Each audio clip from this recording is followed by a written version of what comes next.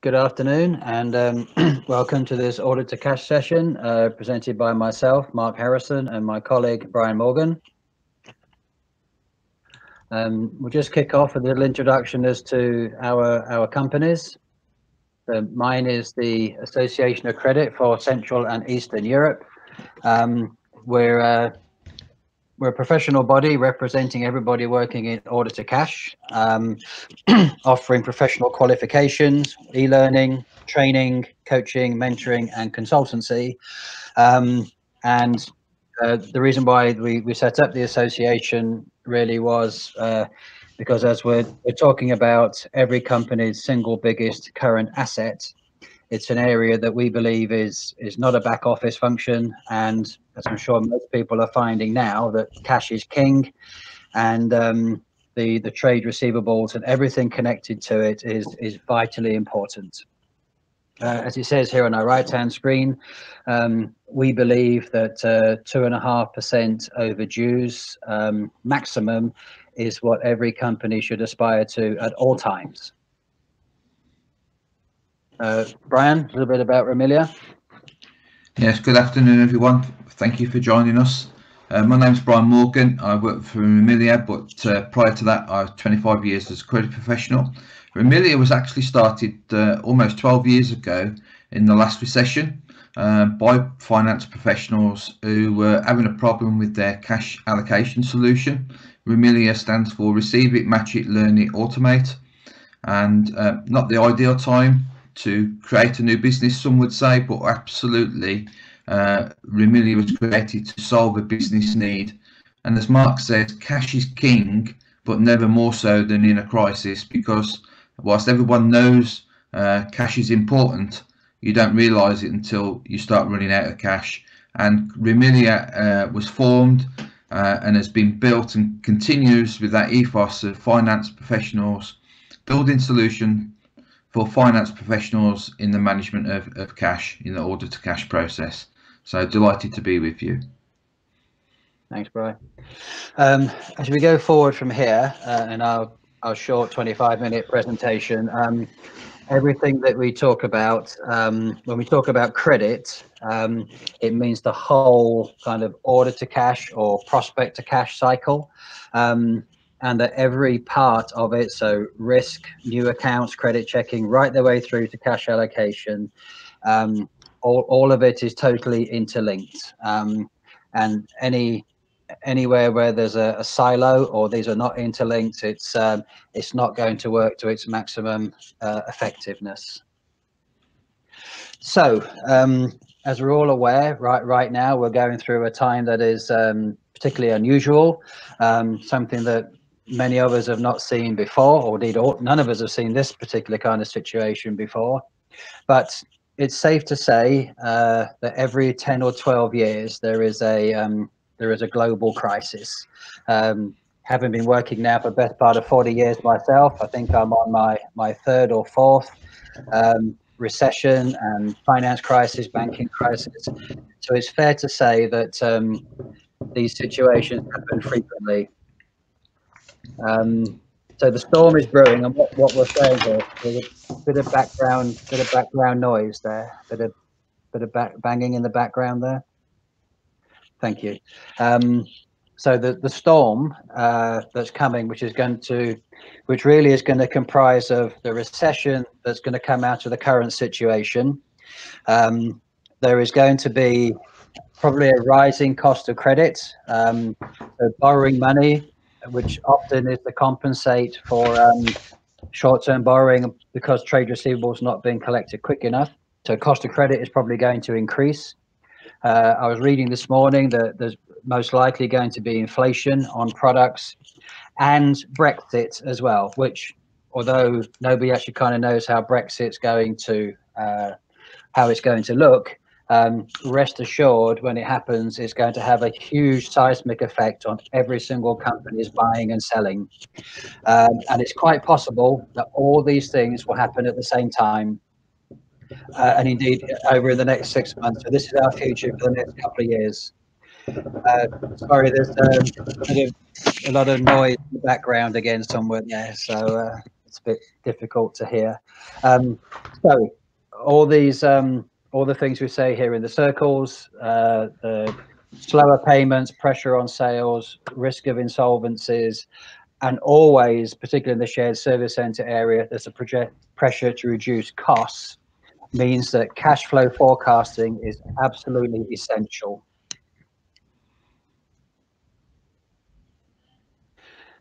Brian, if you'd like to take over, please. Yeah, thanks, Mark. I think one of the things that we have all seen is we've started to do things in the crisis that perhaps we would not have planned or expected to do. Think about the number of organisations that are optimising people working from home, where in the past that would not have been a thing that we would have chosen to do. So unexpected events can be the change catalysts that we need to make positive changes. And like Mark, I was fortunate or unfortunate to be part of the last recession in 2008.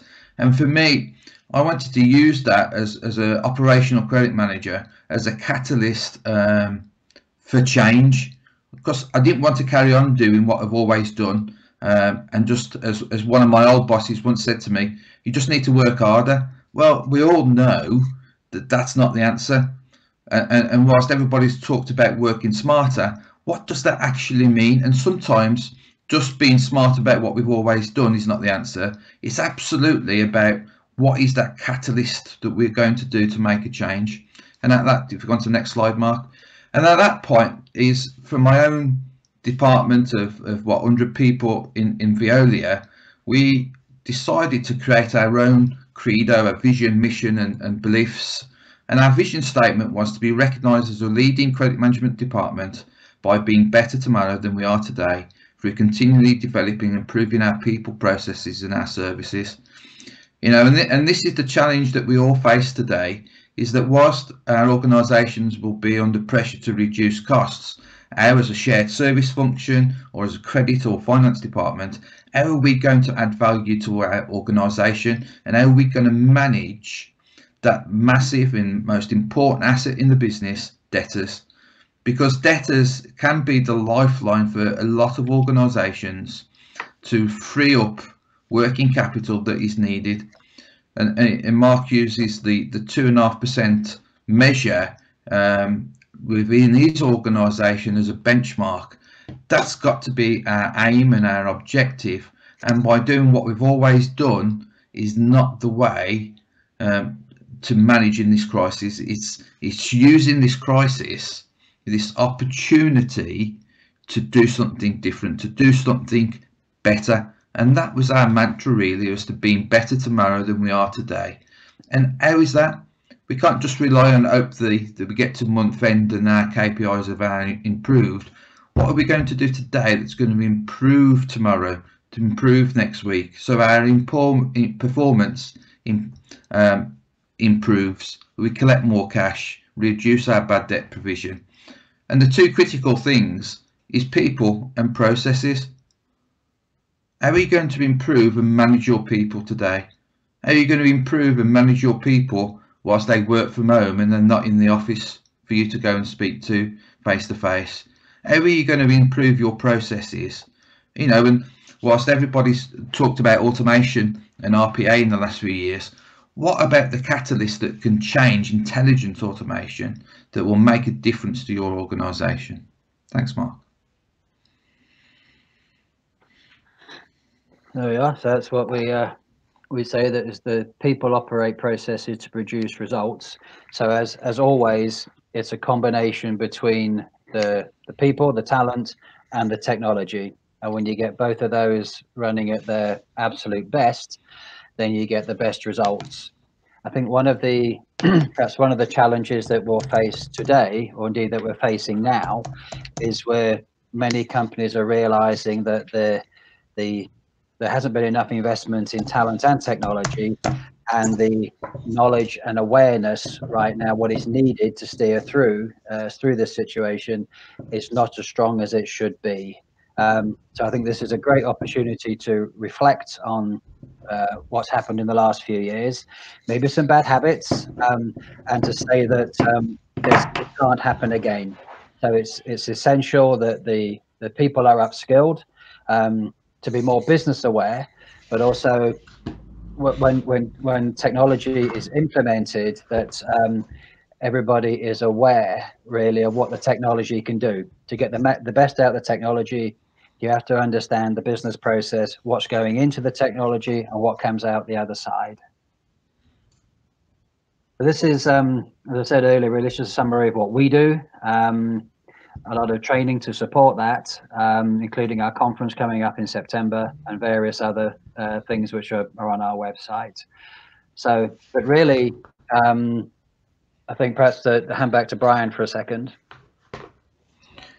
Yeah, so Tom Peters is a management guru in the 80s and 90s, and his expression was, excellent firms don't believe in excellence, only in constant improvement and constant change. And going back to my vision statement at Veolia, what we said was that if we are still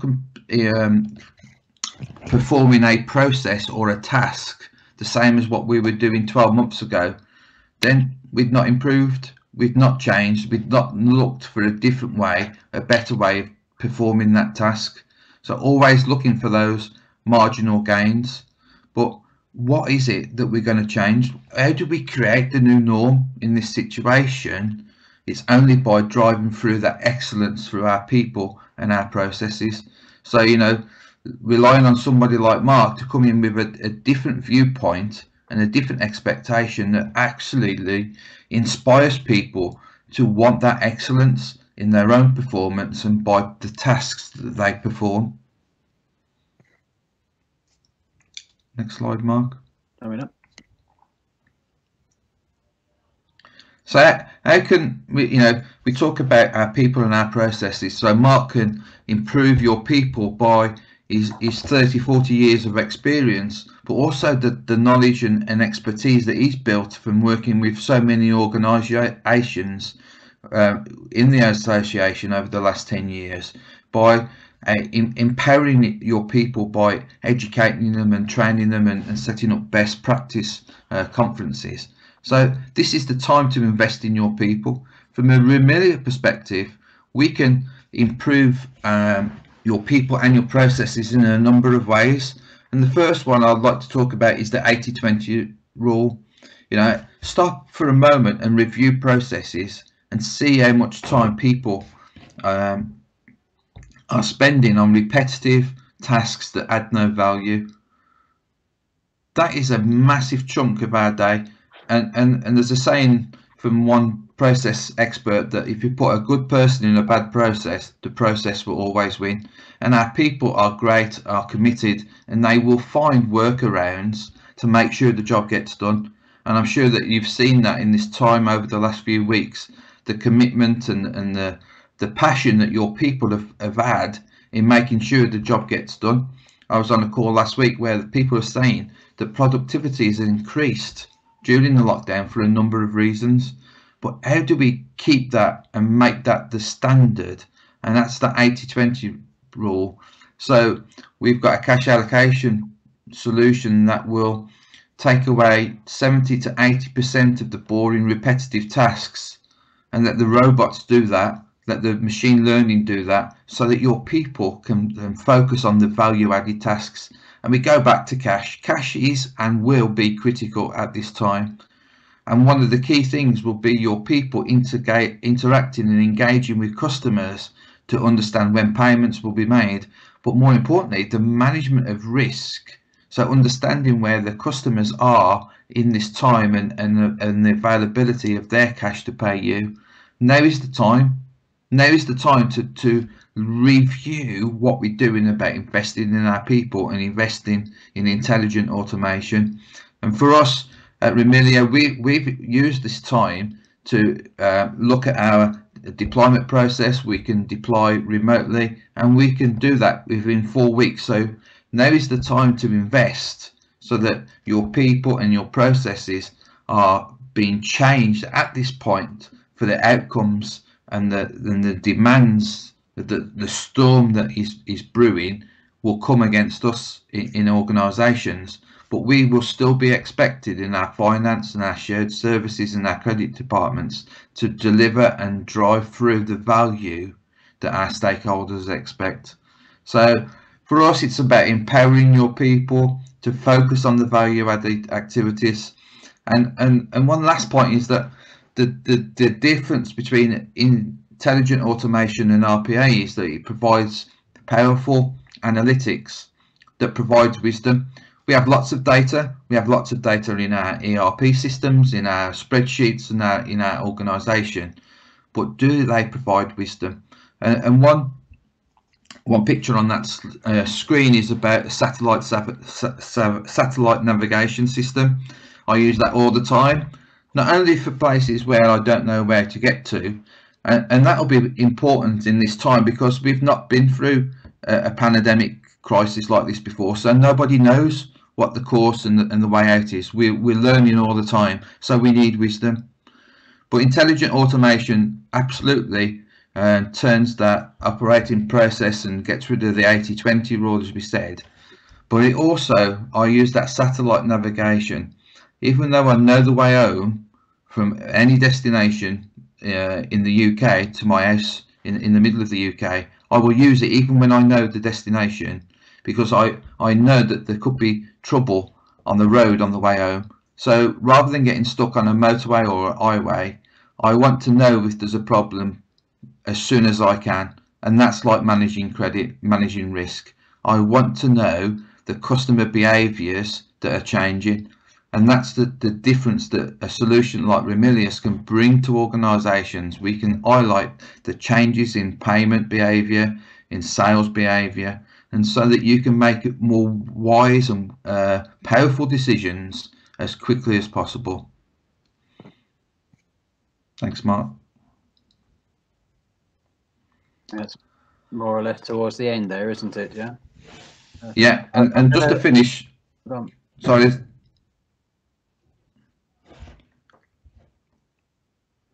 This last slide is a picture of Roger Bannister, who I'm sure most of you know ran the 4-minute mile, ran the mile under 4 minutes, and was the first person to do that in the mid-1950s. Bannister was a doctor, and his peers, his friends, his colleagues were telling him to run a mile under 4 minutes would actually cause him serious health problems. In fact, some were actually saying he could possibly die. His mindset was different. His mindset was, we can do this, and he worked a way out of how it could be done, and he did it. I want to inspire you by looking at a different way, by investing in your people and your processes, that you can make a difference that you probably wouldn't have thought about or needed to 3 or 4 months ago. And the key thing is, the likes of Mark and myself have been in recessions like this, been in difficult situations, and we can share our experience. We don't just work for organisations and tell you, from theory. We've been there, we've done that, and our solutions, our practices, Mark's solutions that he offers have borne out of our own experience. And the amazing thing about Bannister and the 4-minute mile was, within a year of him breaking that 4 minutes, over 50 people also did the same. And so, the point is, you're not the first, you're not the only ones. We're in this together, and we can share our experiences to help you break your 4-minute mile. Mark? Thanks, Brian. Is there any questions based on what we've spoken about so far? We have around about 5 minutes or so left.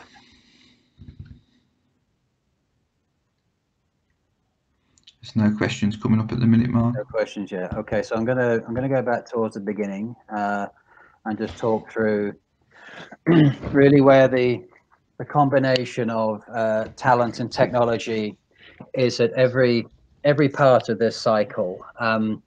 If we think about it, and I would just go through them from the risk perspective, from new accounts or indeed existing accounts, it's obviously important to review their health in partnership with a credit rating agency.